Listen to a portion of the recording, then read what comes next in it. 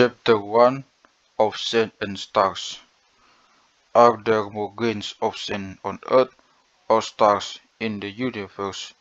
With your eyes alone, you can see at least a couple of thousand stars on the clear night, well away from artificial lights, and nearer 4,000 if it's moonless and your sight is keen. In a handful of sand are many more grains than that. But space is huge, dauntingly so, and powerful telescopes reveal that it contains a host of galaxies, each harboring billions of stars. On the other hand, the deserts, beach, and ocean beds of our planet are home to sand particles in dizzying profusion. So, sands or stars, which wins in the numbers game? A study carried out by researchers at the University of Hawaii in 2003 estimated the number of sand grains in the world to be 7.5 million trillion, or 75 followed by 17 zeros. As for stars, the figure they came up with for the whole of the observable universe was 70,000 million trillion. That's about 10,000 stars for every sand grain. The Greek mathematician and scientist Archimedes was also interested in this kind of problem. In the 3rd century BCE, he wrote a short treatise addressed to Gelon, king of Syracuse, that's come to be known as the Sand Reckoner, sometimes described as the first research expository paper because it combines both accuracy and clear language. Aimed at the layperson, it asks how many grains of sand would fit in the universe.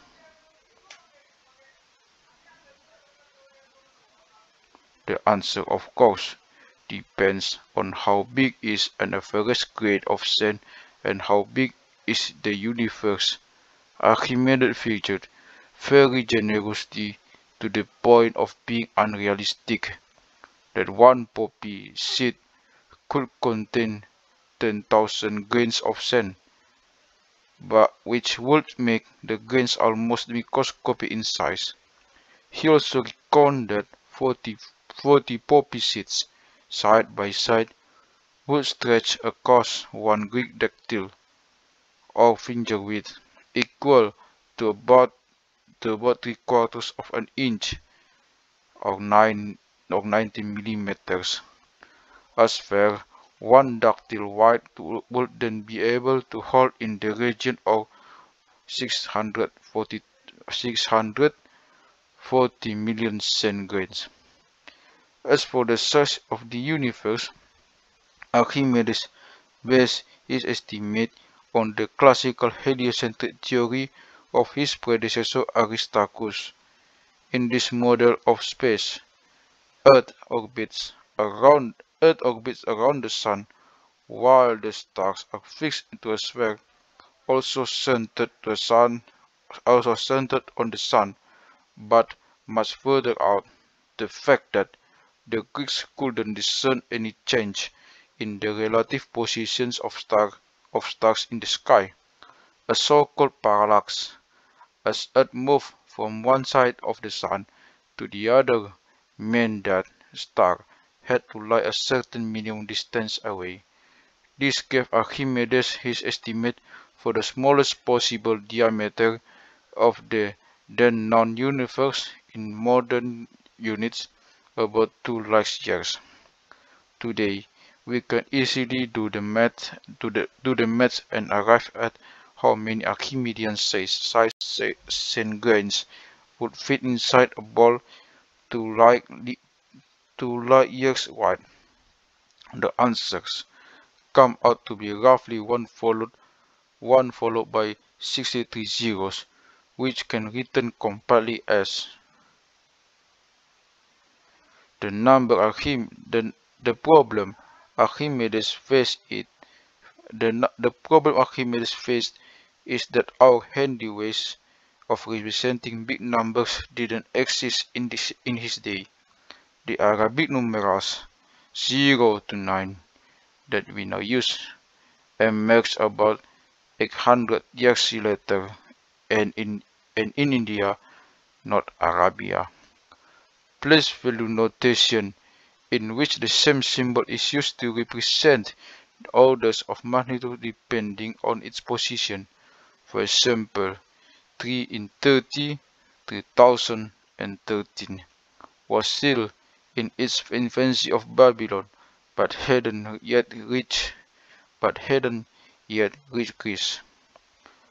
And there was in those days no such thing as index notation, in which how many times a number must be multiplied by itself is written as superscript, as in 10 to the 63.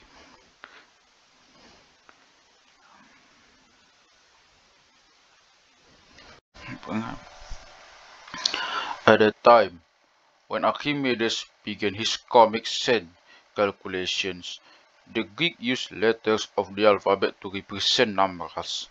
A different letter stood for the equivalent of our numbers 1 to 9 multiplies of 10 from 10 to 90 and multiplies of 100 from 100 to 900.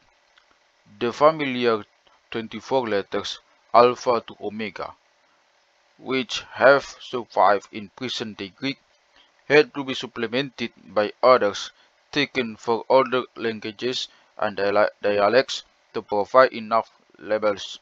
Alphabet to theta stood from 10 to 9, iota to kappa, borrowed from the Phoenician, from multiplies of 10 from 10 to 90, and rho to Sampi, used in some Eastern Ionic dialects, for multiplies 100 from 100 to 900.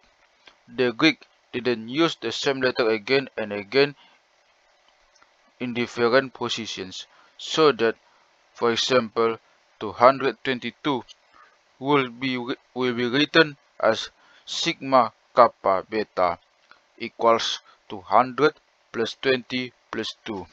For multiplies of 1000 from 1000 to 9000, some of the letters were employed, but with various extra marks, and that was as far as the ancient Greek labeling systems of numeral went, except for Murius, the large single unit defined as written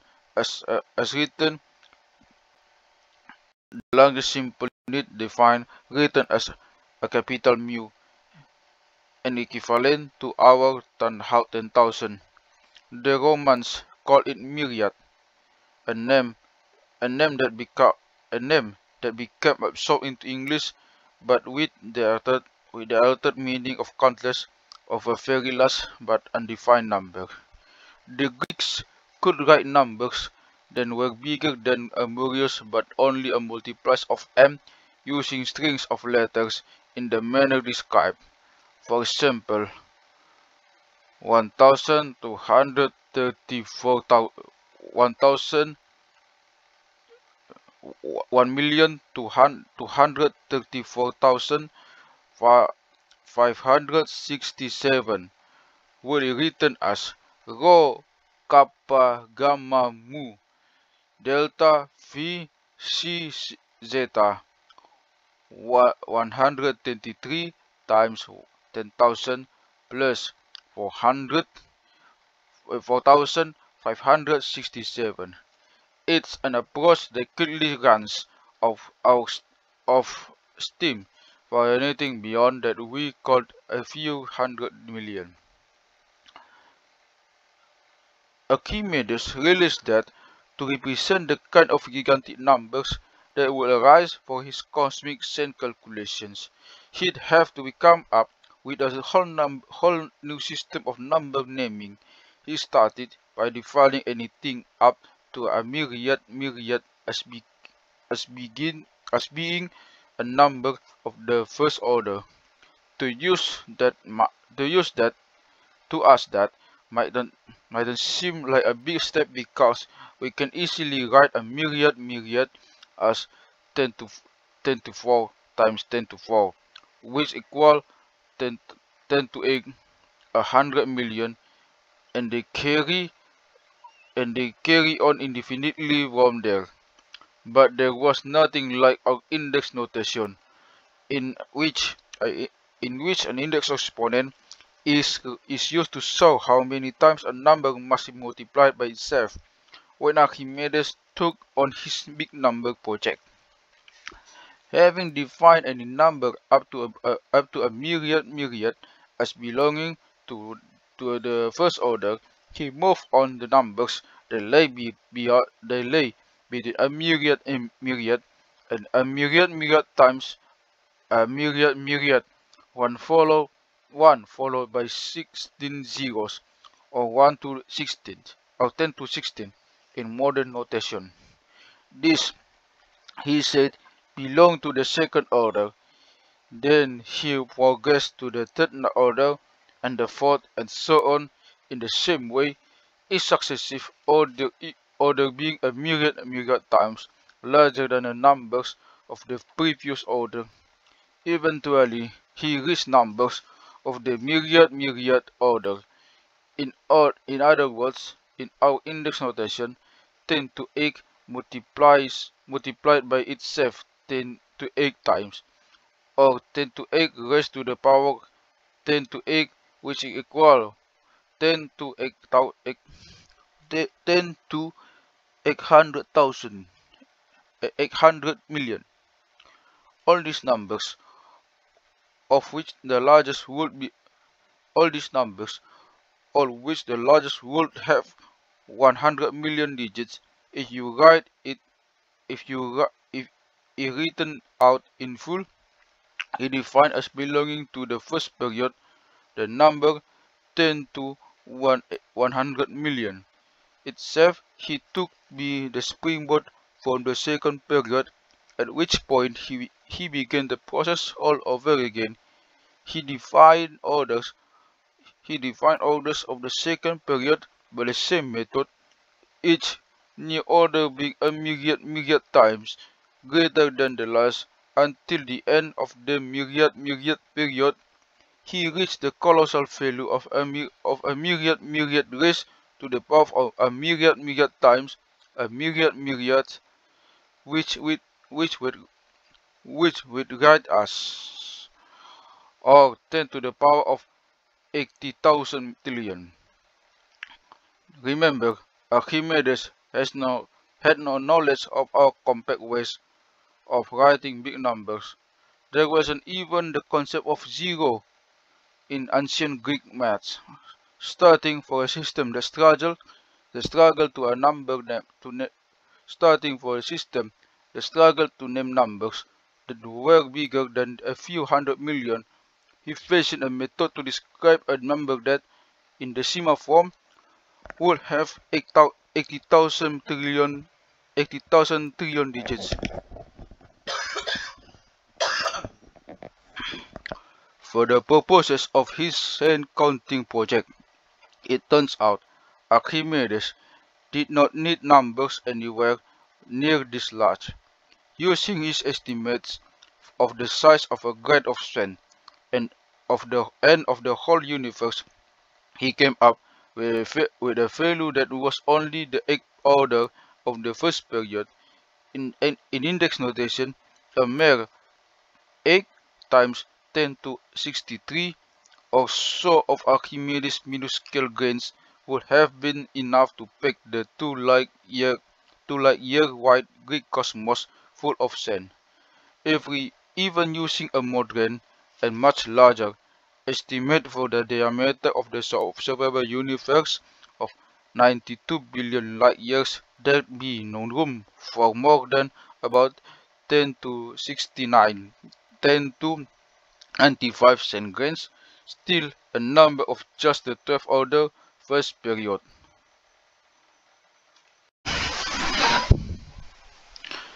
The sun recorder was cutting-edge stuff. Not only did Archimedes offer a picture of the universe that most closely resembles what we know today, given the limited data he had available, but he invented a whole new way of describing biggest numbers. He was the first person to tackle the problem of naming and manipulating large numbers without the benefit of modern notation. Using a system with base 10,000, he effectively pioneered exponentiation, the process of raising one quantity to the power of another. He also discovered the law of adding exponents, namely x to the m times x to the n equals x to the m plus n for the number x, m, n. For example, 3 squared times 3 squared times 3 cubed equals 3 times 3 times 3 times 3 times 3 equals 3 times 3 to the 5th, 3 to the 5. Archimedes was the first person to show that it's possible to go beyond the tradition of his era of simply calling huge numbers of things innumerable. Sun and stars in particular came in a lot for this kind of treatment. The Greek poet Pindar, who predated Archimedes, wrote in his Olympus Ode II, Sen escapes counting. There's even a Greek word, samakosi, literally 100, that's used to mean uncountable. Writers of Bible too gave up on the arithmetic sense of stars. The phrase in Genesis chapter 32 verse 12, the son of sea, which cannot be counted for multitude, is one of the 21 biblical references suggesting that it's impossible to put a figure on the numbers of centigrades out there. Hebrews chapter 11 verse 12 conflicts the two. So many as the stars of the sky in the multitude, and as the strength which by the scissor is innumerable. As we've seen, Archimedes didn't confine himself to the sand on a seashore or even on the earth as a whole. He made sure that none of his contemporaries could possibly outdo his number count by imagining the entire universe to be packed full of sand grains, so small that they'd be barely visible. It would be interesting to know what he'd have thought of the efforts of other intellectuals a few hundred years later, who also wrote about large numbers but in a different part of the world and for a very different reason. Eastern philosophy, and Buddhism in particular, has always been fascinated with the vastness of space, time and mind. It's not surprising then that scholars of these thought systems eventually came around to putting numbers to the edge of extent of things on the borders of cosmic scales. In one of the major scriptures or sutras of Mahayana Buddhism, written in the 3rd century CE and known as Lalitavistara, Sanskrit for the play in full, a conversation takes place between Gautama Buddha, who died hundreds of years earlier, and a mythical mathematician named Arjuna. In reply to a question by Arjuna, the Buddha launches into a head-spinning exposition of a system of numerals based on the koti, a Sanskrit term from 10 million.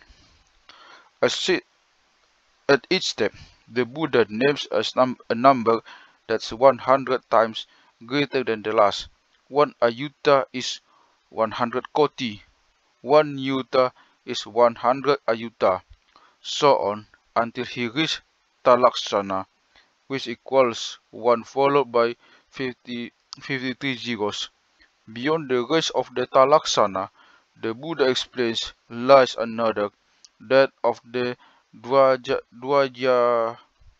Dwayagawati, which takes us to 1 to the 99, and the 4 others in the ascending hierarchy. They reach up to the Uttara Manuraja's Pravesa equals to 10 to 421.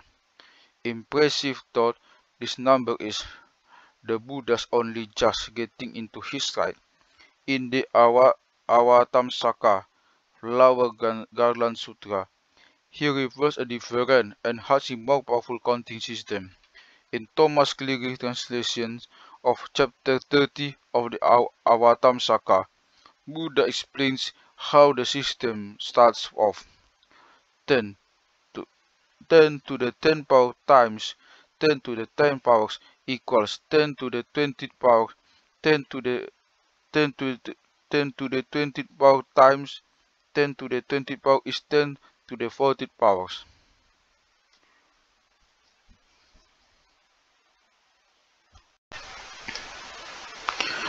Then he continues, in exasperating detail, squaring each successive number to yield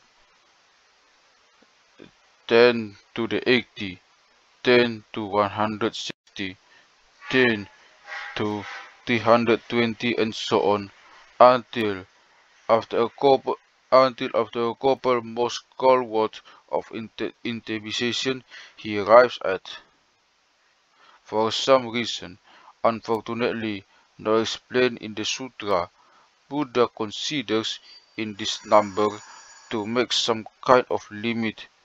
Further squaring, he says, lead to a number called incalculable.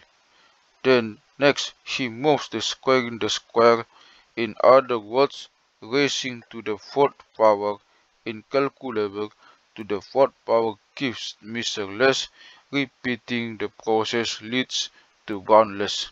After some more similar steps and excursions into the Sanskrit thesaurus were led to unspeakable, the raising to the 4th power of which culminates in untold. Then, in the final flourish, the Buddha reports that untold unspeakables fill all unspeakables. In unspeakable accounts, explanation of the unspeakable cannot be unfinished. Quite why those must Quite why those who wrote the Avatamsaka had the Buddha stop doing precise maths at incalculable and resort instead to a string of superlatives isn't clear. Maybe they got bored with writing out long lists of numerals or perhaps scrolls were in short supply. The likeliest reason, though, is that they wanted to give the impression that, in the end, the universe extends beyond ordinary logic and analysis into a realm accessible only to those who are enlightened. In any event, we can easily take the mystery out of all these shenanigans. The might untold, far from being incalculable or untellable, works out in reality to be, in modern notation, 10 to the 10 times 2 times 122, or approximately. It's obviously is it's obviously a truly vast number. Archimedes would doubtless have been impressed with it because it dwarfed the biggest number he reached, the century corner. Archimedes maxed out at, whereas to reach untold you'd have to multiply Archimedes' number by itself roughly 660 million trillion times. But Archimedes and the Buddhist sutras use large numbers to give some impression of the immensity of the respective affections of the universe. With Archimedes, it was more scientific enterprise, whereas the Eastern goals goal seems to have been inspired reference for a holistic vision of the cosmos inaccessible to conventional thought. These were early and isolated peaks in the quest to describe ever larger numbers. Only comparatively recently, within the past century and a half, have mathematicians given much thought to looking at what lies beyond these seminal insights or numbers that are incomparably larger and, as a consequence demand innovations in order that they can be represented in manageable way. For most practical purposes, whether it's everyday conversation, economics, or measurement in science, we use words ending in "illion" to name big numbers. The current world population is about 7.8 billion. The nearest star, Proxima Centauri, lies at distance 40.2 trillion kilometers, and so on. It's a method of number naming that has its roots in late medieval times when the word million began to appear in writings such as culture, the Canterbury Tales. Million comes from the Italian milione, which in turn stems from the Latin mille for thousand, and augmentative suffix one, hence million, thousand. Billion, a million, and trillion, a million, were in circulation by 14 1470s, and in in 1480 in 1484 the Frenchman Nicolas Quequet proposed a complete systemation of number names using words ending in illion or yillion.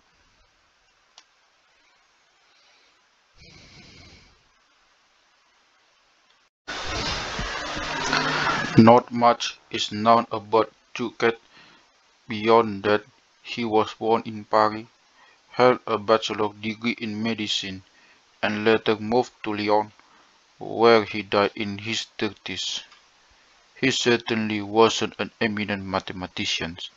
He is remembered today for only one achievement, an article called Tripartie en la science des nombres, the science of numbers in three parts, which wasn't published until 1880s, almost 4 centuries after his death, by the linguist Aristide Maire, who discovered Quequet's manuscript. It then became clear that a student of Quequet's, Estienne de la Roche, had essentially plagiarized his teacher's writings. In the first part of his handbook of algebra, Les Arithmétiques 1520s, in his original work, Quequet wrote down a very large number, and thus used marks to break it down into groups of 6 digits, starting from the right. After the first mark were the millions, thereafter the second mark billion, the third mark trillion, the fourth part quadrillion, the fifth quillion, the sixth sextillion, the seventh septillion, the eighth octillion, the ninth nonillion, and so on, with others as far as you wish to go. We still use these names, which were replaced by I and other minor changes today. The only difference is that it's become widely accepted in English-speaking countries, and some others that the billion is 1,000 million rather than a million. Two different naming systems for large numbers emerged, which in 1974, French mathematician Geneviève Guidel described as the long scale and the short scale. In the former, each term after a million, a billion, a trillion, and so on. is defined to be a million times larger than the one before, whereas in the latter jumps are by a factor of 1,000. And with English, both systems were used up until the mid-1970s or so. Today, the short scale long forward in North America has been adopted in most of the English-speaking and Arabic-speaking world, as well as in Brazil, Russia, and several other countries, while the long scale remains in force elsewhere. The system can easily be extended beyond a trillion using the prefix quad, queen, sex, sept, and so on. A quadrillion, for instance, using the short scale is 1,000 times greater than a trillion, or 10 to 15. A quintillion is 1,000 times greater than a quadrillion, or 10 to 18, and so on. Each multiply of 1,000 bumps the prefix up by 1. A centillion, cent meaning 100, is the same as 1 followed by 330 zeros, and is the biggest number listed in standard dictionaries with a name that use this convention. That every additional 3 zeros advanced by one the Latin or Greek number prefix. Until a few centuries ago, there was really no practical need to have names for numbers that were much bigger than a million, unless you were doing something unusual like counting cent grains or studying Eastern philosophy. It wasn't until the start of the 19th century that the world's population ticked past a billion, and later still that atoms were discovered and astronomers started to appreciate how many stars were in our galaxy. Never mind all those that lie beyond. But pure mathematicians aren't confined by the limits of physical reality, and early on they realized that numbers went on and on, eventually far exceeding any system that had been devised for their description. By the dawn of the Renaissance, it had become simply unacceptable that numbers could exist for which there were neither convenient names nor ways to represent them. To get systemized this alien way of naming numbers, while Archimedes and others, including Muhammad ibn Musa al-Khwarizmi in 19th century Persia and Abul Hasan ibn Ali al-Khalasadi, the mid-15th century, laid the basis for exponentiation. The word exponent itself was coined in 1544 by German mathematician and monk Mr. Stiefel. Finally, in the early 16th century, French mathematician and philosopher René Descartes, in Book 1 of his text La Géométrie, introduced notation of the form x to the n, although at the time he was thinking more in terms of geometry than algebra.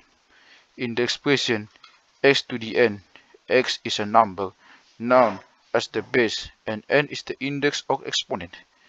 It's also common for n to be called the power of x, although strictly speaking, if a equals x to the n, then a is the power, not n.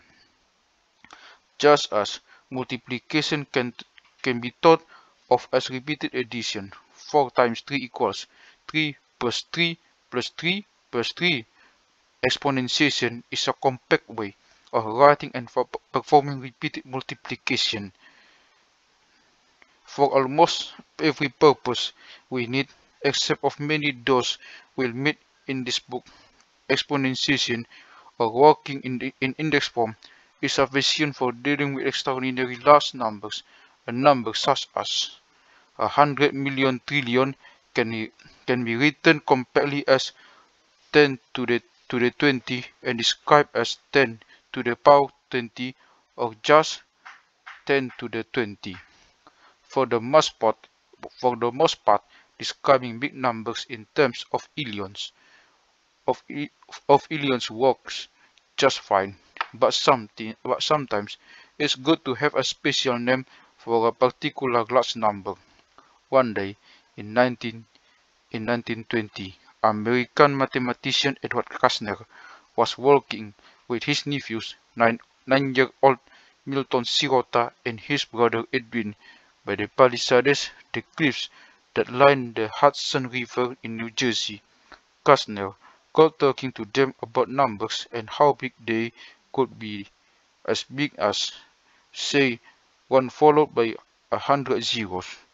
Writing later in Mathematics and the Imagination, which he co-authored with James Newman, Kastner recalled, Milton was very certain that this number was not infinite, and therefore equally certain that it had to have a name. The name he came up with a gogol. At the same time, young Milton suggested googolplex for a number that was even bigger. Kastner wrote, a googolplex is much larger than a gogol, but it's still finite, as the inventor of the name was quick to point out.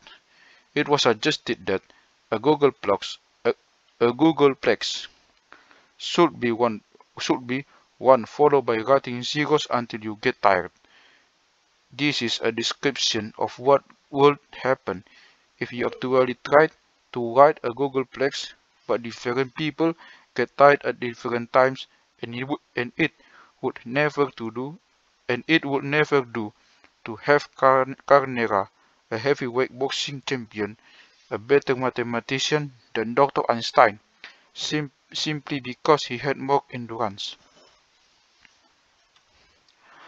Kastner offered a more precise definition of a googolplex is 1 followed by a gogol number of zeros, or 1 or 10 to the gogol, whereas a gogol, albeit hard to imagine, is easy to write out in full.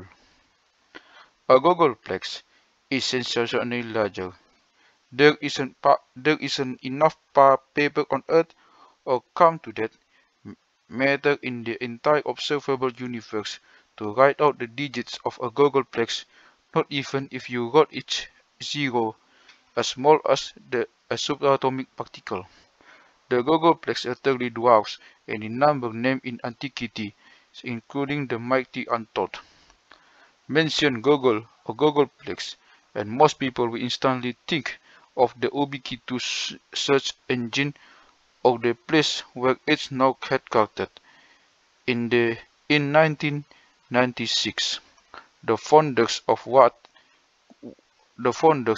would become Google, Stanford PhD students, Larry Page and Sergey Brin, were working out of a makeshift office, a garage rented to them by mutual friend and future YouTube CEO Susan Wojcicki in Menlo Park, California.